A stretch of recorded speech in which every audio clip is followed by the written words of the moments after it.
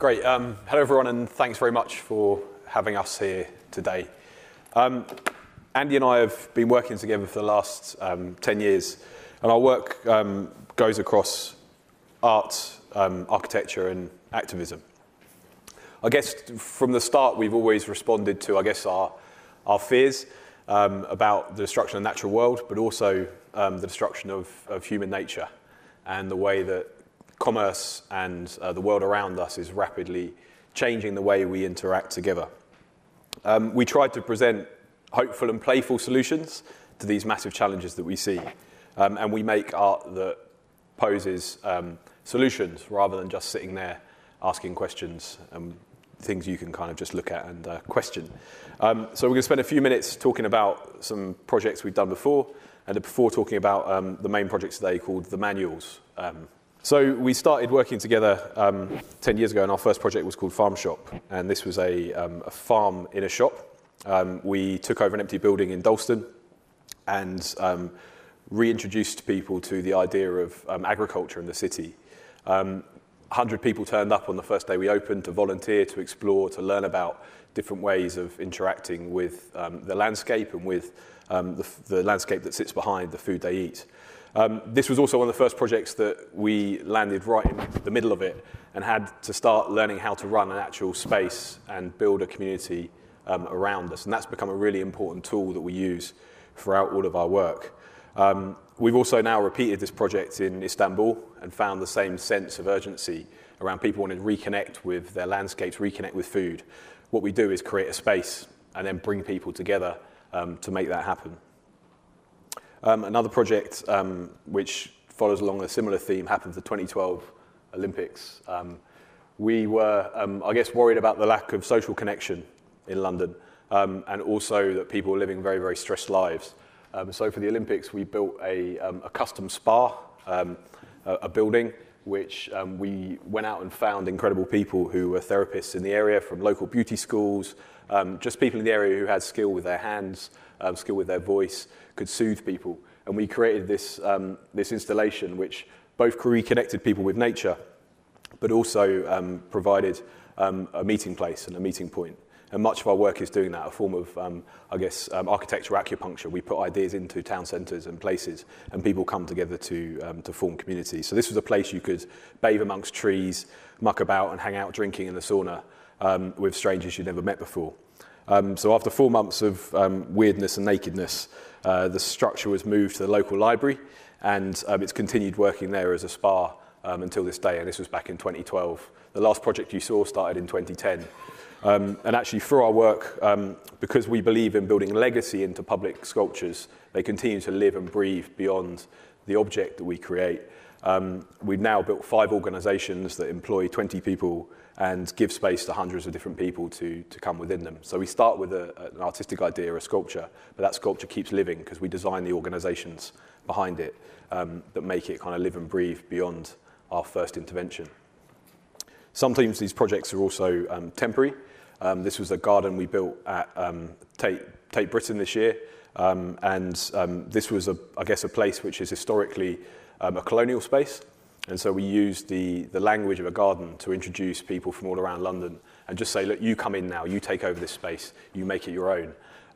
And to do this, we have to build the connections and the community around the space. And most of our work goes into that, this organisation and building as artwork, which people then occupy and fill. The other half of our work, which is linked to the Manuals project you'll hear about, so the first half is this organisation building, this deep immersion into creating sustainable artworks, durable artworks, which are also public and performative. But the other side is building things for nature. We see the huge challenges that natural systems are facing, and this was a project with Kew Gardens, where we worked with soil researchers to design mini machines that could manufacture soil from scratch. So you'll find that soil is actually not a renewable resource. It's being depleted at such a rate. So we worked to create freeze-thaw machines which could crack rocks, mini micro rivers, and also kind of rotting machines. And then together these could assemble a collection of machines which made soil. This was a project, again, speculative of imagining a world without the oceans producing fish and chips in a seaside town in the UK.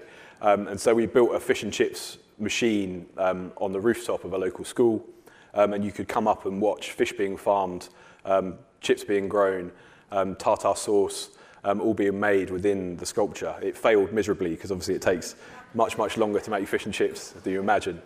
But for us, it was, again, a speculation, a playful way of looking at this dish. And just before I kind of hand over to Andy to start talking about the manuals, I want to touch on this project because it was very early in our work, but it also is a nod to the future. So whilst we spent a lot of time building communities of people and learning the details of how that works, this was creating a community for nature. And so we worked with Swift experts to create a colony structure which the birds could then occupy. And this is now home to a colony of swifts. And it's using, I guess, art and sculpture to recreate and rebuild ecosystems. Each of those boxes is designed so that a swift can identify it as their own home. Speakers were put inside the sculpture to attract the birds, because we've seen, again, a huge ecosystem collapse and biodiversity collapse in bird species in the UK. And we want to use art as the kind of entry point, the discussion point for re-bringing back those communities. Hello, I'm going to talk quickly. So this manuals. The manuals is our new long-term project that we are currently developing. It explores a new culture where humans create rather than destroy ecosystems through our everyday actions by reappropriating the objects, infrastructure and systems that currently just underpin humanity. The book will act as an imperfect master plan. We acknowledge that mistakes happen, approaches must change, and our first steps will not be our final actions. The manuals proposes change through new pieces of land art which will act as prototyping for wider, large-scale systematic change. Together we with experts and the general public, will assemble a book that acts as both a practical guide and promotes a system of belief. The manuals will contain open source blueprints and how-to instructions for transforming our man-made surroundings into new landscapes that provide for the other 8 million species who call Earth home. Right now we think, build and behave in ways that support humans' way of life alone. How can change a landscape and mindset turn the tide of mass destruction into mass construction that connects us with the natural world in the process? One of the chapters will look at war. It's been increasingly said that we need a wartime mentality to combat the ecological and climatic emergency we are facing. Taking this quite literally, what can we learn from war and how can its techniques, machinery, military minds be reappropriated for the benefit of ecosystems? Not just protecting what currently exists, but actually rebuilding lost ecosystems. War is at the forefront of innovation and is geared towards both mentally and physically acting quickly. Both these attributes are needed to turn the tables on the destruction of biodiversity and climate change. So how can instruments of war be reinterpreted for the benefit of the planet? One example could be bombs. Many species of plants have seeds that delay germination, remaining in the soil seed bank for more than 50 years before germinating. When a landscape is bombed, the disruption of the ground can bring up seeds that had lain dormant underground or locked under man-made surfaces. For instance, in post-World War II cities, the widespread bombing of the ground brought about a new urban ecology. Pictured is the Barbican in central London, shown on the left in the 1940s, and on the right in the 1950s, sorry. Through our infrastructure, we have capped off seeds on large areas of the planet. So we propose, firstly, bombing some of these, like car parks. Not only would this act expose trapped seeds, the craters can naturally fill with water, creating a wonderful geometric patterned wetland. Can we legitimize the economical effects this bombing might have? We have done extreme things in the name of progress, such as the damming of the Yangtze River in China that displaced 6 million people, or the numerous examples of where roads were built straight through our cities because we valued the economy and cars more than cities. How much do we value nature, and how far are we ready to go to turn the tide on ecological disaster? Another of the book's chapters explores new systems of belief. In the near future culture, it will be important to have places to remember and reflect about what we have done to nature. Past and present cultures always create temples and shrines to what they believe in, whether that's a factory and shopping centre or cathedral and church. Our current offshoot project from the book will be a sculpture called Heavy Ecology, which will act as a living shrine for wild birds. The project is set around the history of heavy industry and lost ecology on the banks of the River Thames in Barking, East London. A coal-fired power station 4 times the size of Tate Modern was once sited there, and it dumped its waste on the surrounding land, killing the marshland in the process. But this act inadvertently allowed a new ecosystem to build itself because the land became so polluted that people left. This provided a huge area of land, the time and space to build a new post-industrial ecology. In the making of Heavy Ecology, we will reuse the elements from large infrastructure projects, salvaging an intercontinental gas pipeline that they overordered by 4 kilometres and leftover legs from a large bridge. In the process, we'll be turning human-centric infrastructure into ecological infrastructure. It will act as a permanent living shrine to wild birds, a place to pay homage, and a gateway to a new world where we build industrial-scale bird boxes, not factories. As part of systems of belief, we have looked at cemeteries and their ability to build and protect ecosystems. Pictured are towers of silence. They are circular raised structures found in Iran and India, and built for dead bodies to be exposed and eaten by vultures, which in turn redistribute the body back into the ecosystem.